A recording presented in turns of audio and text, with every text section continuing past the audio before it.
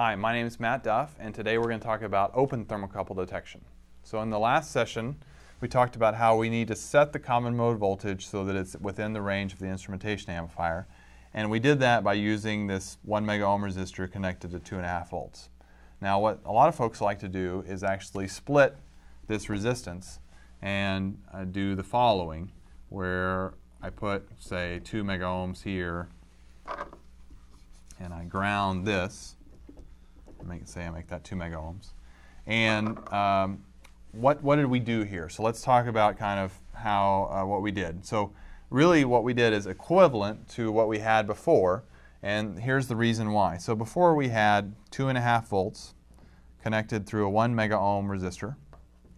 And now, because of remember our thermocouple, for our analysis purposes, we're going to treat as a short.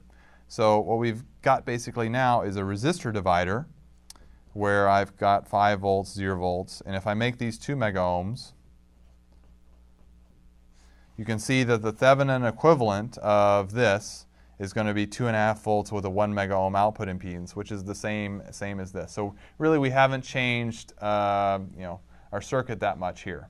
So just wanted to point that out. Now of course the 2 mega ohm that we chose here, we could choose different values.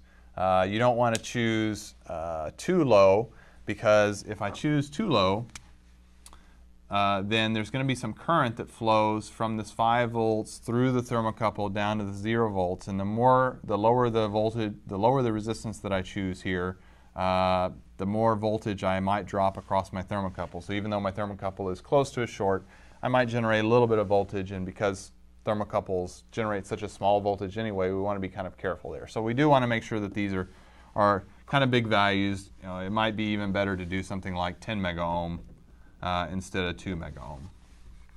So that's what we're going to do here.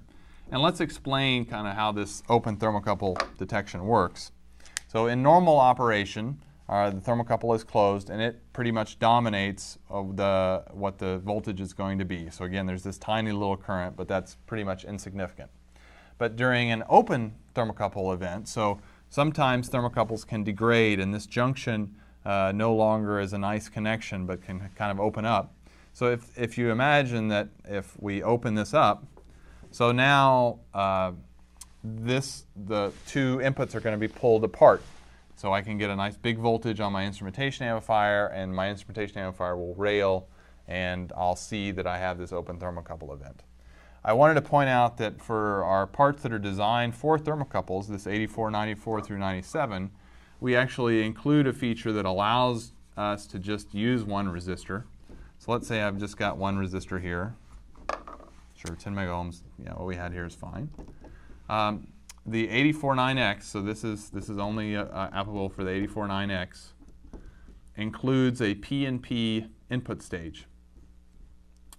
And so the bias current flows out of the part. So during an open thermocouple event, what will happen is that the bias current will flow out of this part. It won't have anywhere to go, and it's going to raise this input, whereas the bias current flowing out of here still goes through this resistance, and so it still stays low. So for the 84.9x, you don't have to mess with these two resistors. You can just use one, and you have that open thermocouple detection. So for measuring all these small signals, we've tried to get rid of the common mode, try to make everything correct, but we still may have some extra noise, and so we're going to need to do some filtering. And so the next session, we're going to talk about how to do the filtering.